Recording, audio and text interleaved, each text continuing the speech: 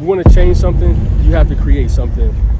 You ain't gonna change nothing by doing nothing every single day, watching YouTube videos. Look, anybody that has an idea, they have a problem that they want to solve, they're passionate about it, yo, this is the next wave, is to start a company. All right, guys, it is Monday. It's around 7:55 in the morning here in Cartagena, and man, things I just got back yesterday, so everything is all over the place. I still haven't even checked that other office to see what that looks like. Man, just getting back acclimated is, man, it's a process. It's a process. Having to, you know, get my stuff, all my stuff together upstairs. As far as clothes, man, like, so it's gonna be probably like a few days before I stop living out of my suitcase. Man, yesterday when I came, bro, I left out so fast that I left my power cord to the computer I work on every single day. So I don't have a power cord for my main computer. Luckily, I'm gonna work on this MacBook right here in order to do the things I need to do, meetings, if I'm taking any meetings, editing, research, writing. I write every single day. Figuring out like what's going to be my strategy, what's going to be my plans as far as continuing my daily videos. I watched the Copa America finals down the street at the La Tienda, which is a store.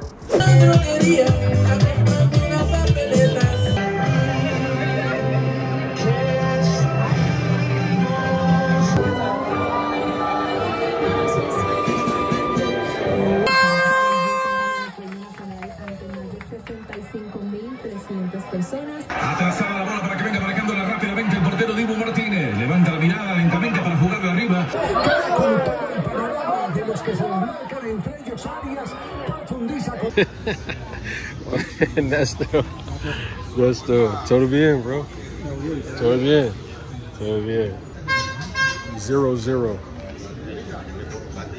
Great experience. I really wish they won, man. This whole, everywhere you went, everybody was tuned into the game. Like, it was, you know what it's like to me? It was sort of like a Super Bowl, but more intense than a Super Bowl. So yeah, that was a great experience. I really wish they would have won. Man, I would have had a different experience if they would have won. I'm gonna get to the board.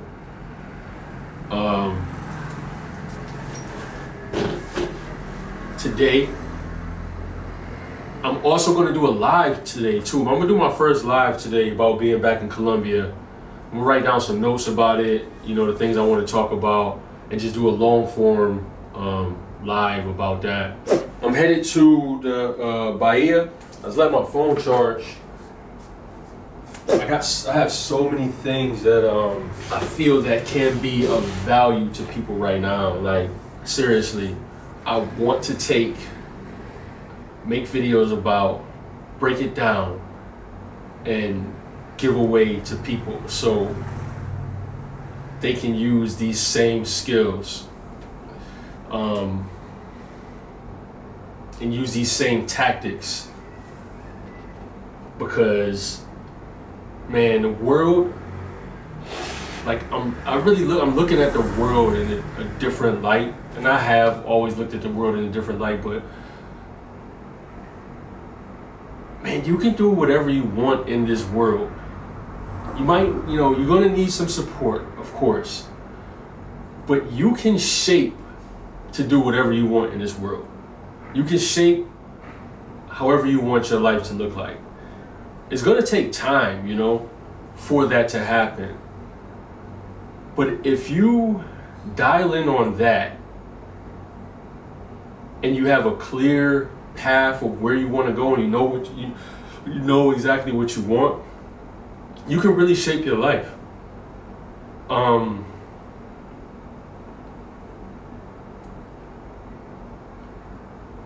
It starts with, it starts with the story though, for sure. It starts with the story for sure. So, hey, how you doing, Uncle? Hey, how are you? I'm well, man. I'm well. Yeah, I just got your email. Like before, I did all of the finances. I did everything front to back, right? I paid people. I was in charge of the vision. I was in charge of every single thing front to back. Like at the end of the day, this is my vision. I'm a creative, and as far as the finances, like I can't have that in my head at all when I'm trying to build something. So take me off of the email chain, and that is a separate conversation between you and I think on the invoices, maybe give a grace period or something like that. Maybe like I've been 2-3 days grace period. Okay, maybe give a week grace period or whatever. So from now onwards, I'll give you like 1 week grace period. Okay. Waiting for that, and you can just send me the full contract with your signature. Oh, you know what? I think I can sign it through PDF filler. Okay, yeah, I'll do that. Yeah. I'll sign it through PDF filler and send it back today sometime. Yep, sure. No worries. Okay. Okay, sure. Thank you. Okay, thanks, man. Have a good day. Yeah, same to you. All right, bye.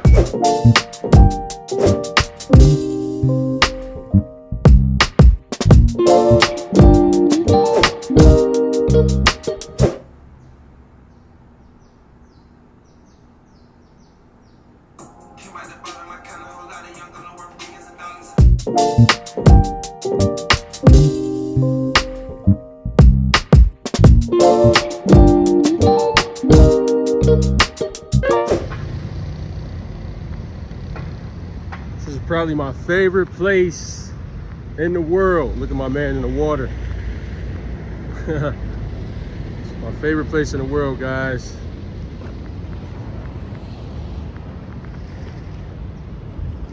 Want to do the things, man. To live in a place like this, take a lot of sacrifice. It's always on the list, right there. Let's have a talk. I am back in Colombia, and let's talk about my plans moving forward. Moving forward. So, if you've been watching my videos, I went to the United States to try to get into an accelerator. The ranges from investment from these accelerators were from like 20,000, 120,000 from Techstars, 125,000 from BKXL. Black Ambition, you can get up to $1 million. So that's what I was going to the United States mainly for. Of course, I was going to go for my daughter's graduation and the things that she had going on as well. But I went for business, and I learned so much through that process. I learned my business so much through that process, man. It's amazing. So it's definitely a blessing to be able to do that. Now, moving forward, because I did not get into the accelerators, but I did get into the Founders Go Big program, we are starting the development of the application, and the app should be finished within 90 days, completely ready to launch. I think we're going to launch tentatively on November 1st. So listen, I'm really excited about that. Other things that's going on, man, I really think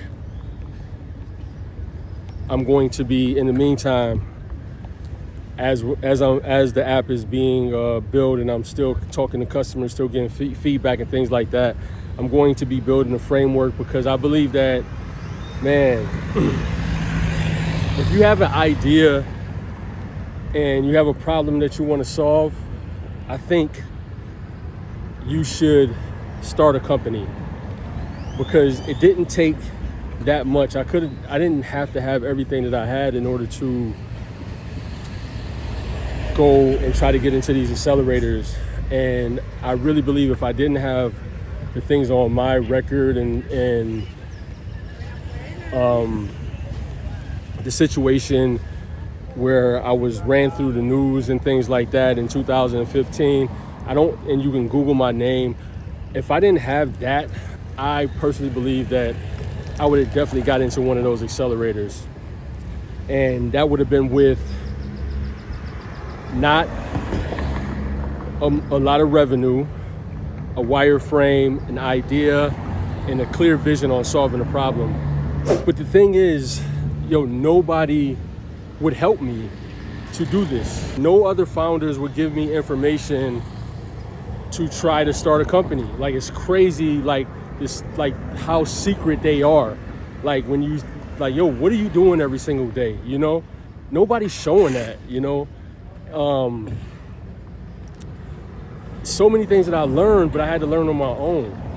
And I'm looking at them like, look, anybody that has an idea, they have a problem that they want to solve, they're passionate about it, this is the next wave, is to start a company. Like, it's so many people starting companies, but I don't see like young black guys in abundance starting companies. It is young black guys that starting companies, but it's not in abundance. Even guys with experience, if I just go back to my dad being a plumber. Like, it would be super, super dope to start a platform for plumbers, solving some type of problem. And I think that's viable. I think that's something that, look, if you want to change some shit, man, you got to create some shit. Let's just put it that way. That's just clear. You want to change something, you have to create something. You ain't going to change nothing by doing nothing every single day, watching YouTube videos and all that shit. You ain't going to change nothing, man. And the access is out here, because like these programs that I went for, they were geared towards founders of color. So, man, I think it's something that people should be really, really looking into. And I'm going to make a framework for that process. I don't know what it's going to be called. Maybe like get 120K for your ideas. I'm not sure. There's all of these things like that I'm doing. I'm like, man, like, bro, I'm not special. Anybody can really do this stuff, right? Man,